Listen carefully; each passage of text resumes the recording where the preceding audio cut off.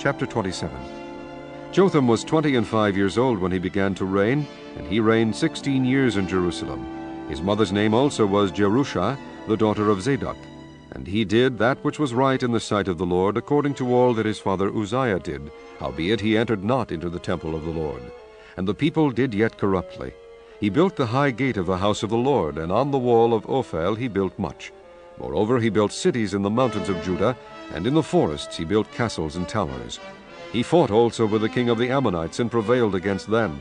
And the children of Ammon gave him the same year 100 talents of silver, and 10,000 measures of wheat, and 10,000 of barley. So much did the children of Ammon pay unto him both the second year and the third. So Jotham became mighty, because he prepared his ways before the Lord his God.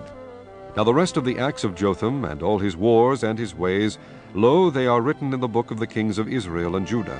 He was 25 years old when he began to reign, and reigned 16 years in Jerusalem. And Jotham slept with his fathers, and they buried him in the city of David. And Ahaz his son reigned in his stead.